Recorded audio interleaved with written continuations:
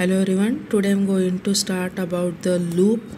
So already seen in previous video lecture what is the decision control statement, what are the sequence control methods, if condition, if statement, if a statement, nested if a statement. And now in this video lecture I am going to tell about the what is a loop. So loop is a programming function that repeats a statement or the according to their specific condition. So this repeats a certain statement until the condition given by the programming is true. So this understand loop through an example. Suppose this is an example. You went to the market to purchase a t-shirt. Now you will visit each and every single shop until you get your desired t-shirt, and when you find it, you returns to your home. So that's how loop work. It will be also perform the task until the condition will be not to met. That is a loop. That is a repeatable task under the satisfy the specific condition according to their statements. So this is the loops basics. Next one, they are having the multiple types of loops: the for loops, while loops, nested loops. So what is a for loops? The basically for is a keyword that Python programming language used to repeat the task until a specific conditions becomes true. Then the syntax for the loop: a variable sequence is statement block that is to the for loop for I in a range. This is a simple syntax which is used in a Python.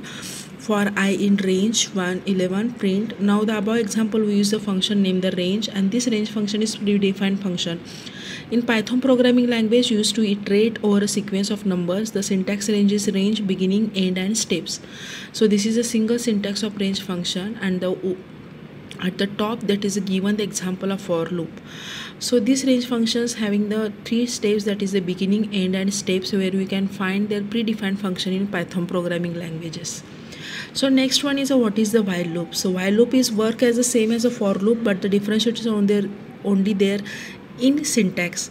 So syntax in while loop, it is statement of x, while conditions, statement blocks and statement y. So the example given of while loop is I is equal to 1 while I less than equal to 10, print of I is equal to I plus 1. So the very first we initialize variable and name of the I, store the value 1 in it. After that we create a while loop and put a condition over there. Loop works continuously and print all the values of I until the condition is not true. So same work as a for loop condition, given the I is equal to 1 and while condition is given I less than equal to 10. Then print will be the display. The next one is a nested loop. The nested loop is nothing but the loop under the loop, means you can also execute a loop under the another loop, and this nested loop is outer loop, inner loop expression, statement inside the loop and outside the loop. So this is the nested loop conditions. The next one is nested loop example. The example is given that x equal to the 1 of 2 and 4 5. So for I in x and for j in y, so print I and j. So output will be displayed as the 14 1 5 and the 2 5, that is through indexing. So this is the nested loop examples. And the next one, that is to the break statement. The break statement is employed the end or remove the control from the loops contain the statements, and the use to the nested loop is the another loop which is shared on the Pythons. I hope this like the video. Will continue in the break statement and continue in the next slides. Thank you.